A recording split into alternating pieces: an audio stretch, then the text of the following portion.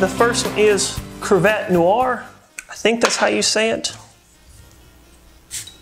Oh yeah, there we go.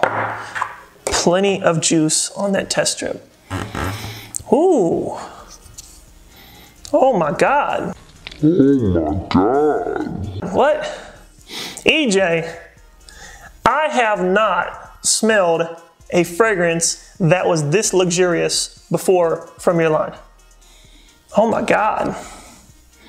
Yo, this is elegance in a bottle. This is so luxurious. Right off the bat, dress up fragrance, 100% dress up fragrance. You going to one of those parties where you have to wear a suit, or you going to a wedding, dress it up with this one. Oh my God, and it's got, hold on. It's very smooth vibe, but it's got a lot of depth in it.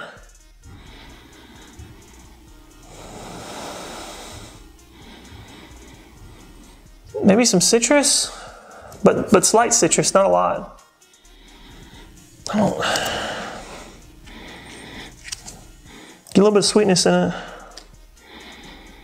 It's kind of spicy, but very sophisticated, very luxurious. I like this one. These are all my own opinions. The fragrance in question is Green Irish Tobacco.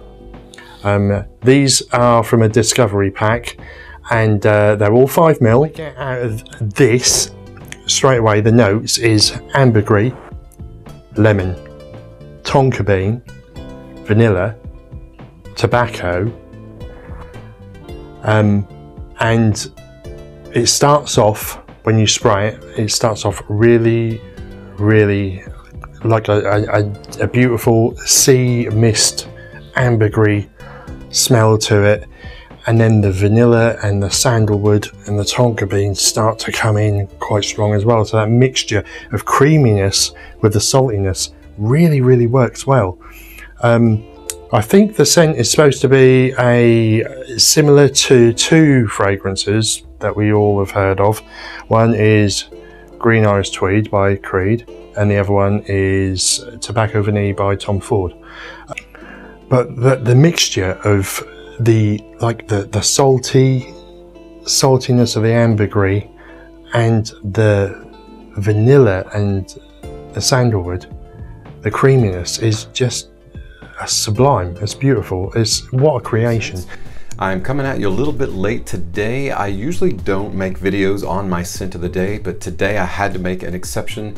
It's the very first day that I have worn a Happyland fragrance called Amberland. Happyland is the brainchild of creator E.J. Wells, and it is a fantastic house that creates fragrances that are extremely unique with fragrance blends, and this particular fragrance is called Happyland Amberland. Amberland, just like the name implies, primarily has patchouli, it's got amber, it's got sandalwood, it's got a bright top with some bergamot in it, also has orange, also has vanilla in there and labdanum, and it's so good.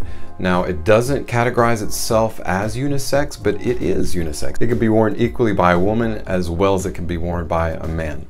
My wife really likes this. I was wearing this earlier this morning, walking through the hallway, and she was like, "What is that you're wearing?" I said, "It's Amberland."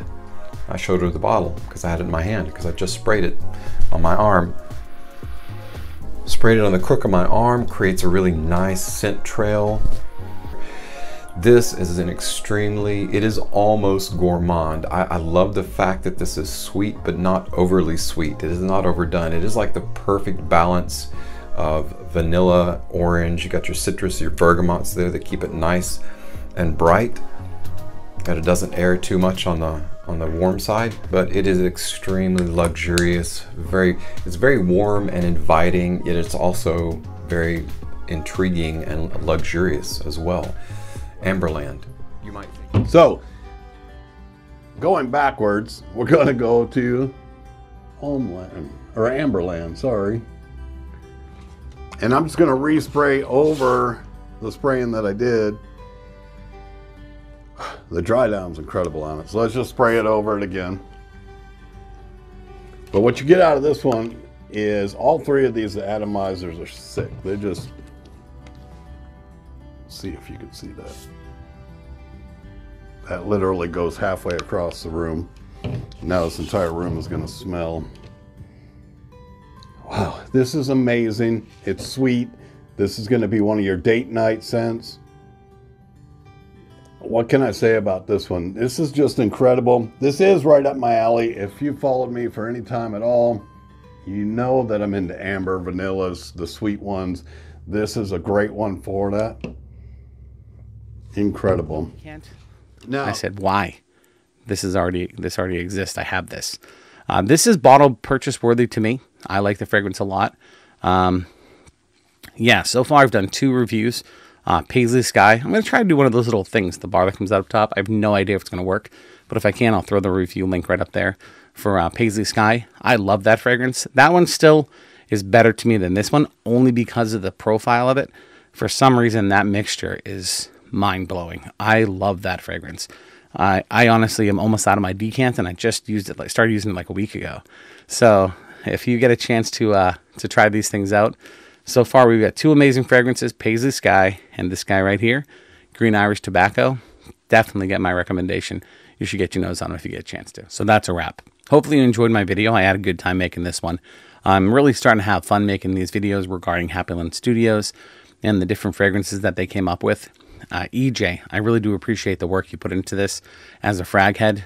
It's just cool to try these different experiments and or fragrances that you've created on my own, especially where some of them are comparisons to other fragrances, and I get to see what my take is on your creation.